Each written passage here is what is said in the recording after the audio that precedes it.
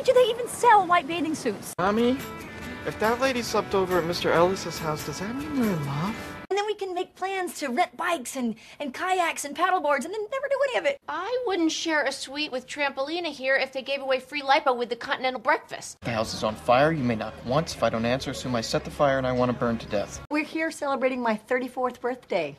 Do you find that to be a believable statement? How are you already naked?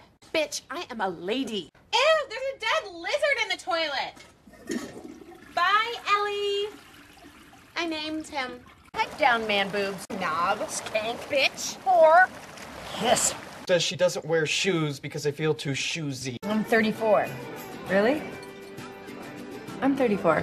I get stretch marks from snoring too hard. Shauna? It's Shanna.